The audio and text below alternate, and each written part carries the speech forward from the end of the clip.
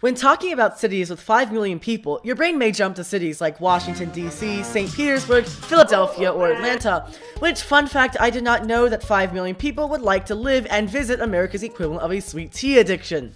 However, there is a little-known city to the far east that has more people than many of the cities mentioned previously, but is hardly covered in context of world history. That city is Qingdao, or Qingdao in Chinese. Although this city is hardly covered by Western media, it is perhaps most prominently known as that one city the no-no Germans had. Oh wait, no, not that no-no Germans, that no-no Germans had. It is a city rich with history not only from its former German colonizers, but also from its native inhabitants. So that begs the question, what was life like in German Qingdao, and how did Qingdao come under German rule anyway?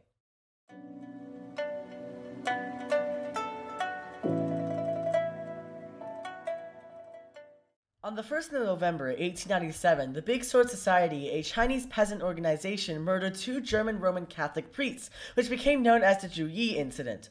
Germany quickly exploited the situation to justify an occupation of the region around modern Qingdao. Just 6 days later, on the 7th of November, Kaiser Wilhelm II directly intervened and sent a message that read, "Proceed immediately to Qingdao with the entire squadron." To which a German admiral replied, "We will proceed with the greatest energy." A week later, on the 14th of November, German boats cleared the bay around Qingdao and began to land an amphibious force of over 700 officers, led by Admiral Otto von Diederichs. By 8:15 that very same morning, the Germans had already occupied outer forts and had severed telegraph lines.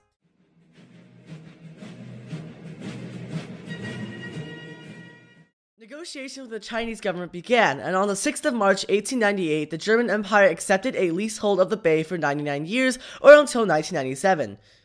The lease agreement centered on Jiazhou, or as the Germans call it, Qiachao Bay, on the southern coast of the Shandong Peninsula. To the Germans, China represented the largest market not in Africa nor Europe for them to expand in, so it quickly became their priority to expand as much as possible into China and more generally East Asia. Germany quickly began to develop the small town. From 1910 to 1914, the town served as a base for the German Navy in Asia, along with ports and facilities in southern New Guinea.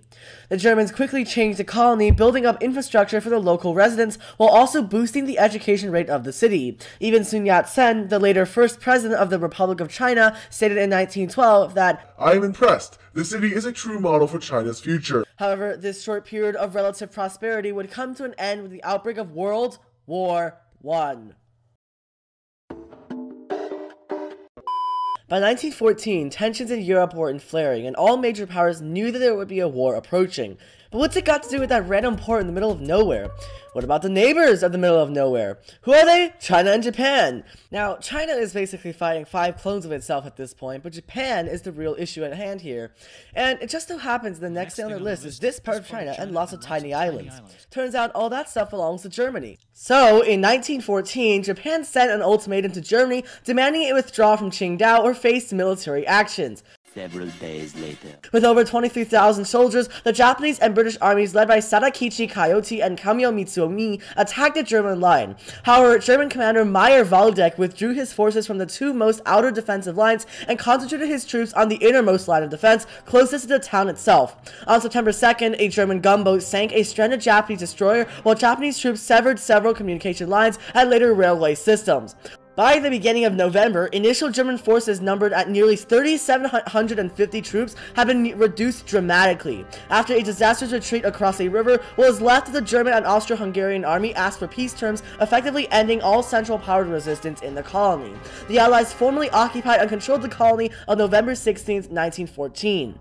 Out of the 23,500 initial troops to land in Qingdao on the Allied side, 727 were killed, while 1,335 were wounded. Out of the roughly 3,750 German and Austro-Hungarian troops stationed in Qingdao itself, 199 were killed, while 504 were wounded. Although German rule in Qingdao was short, it nevertheless significantly changed the Shandong Peninsula and even inspired many upcoming leaders to modernize and recognize the need for change. Overall, the impact of the German hold on Qingdao is still profound, as even now, there are remnants of their rule in Qiachao Bay, now called Jiazhou or Jiazhou Bay. Overall, the effects of German rule on Qingdao inspired many beneficial and negative thoughts, and greatly influenced power not only in the region, but also internationally. Thank you.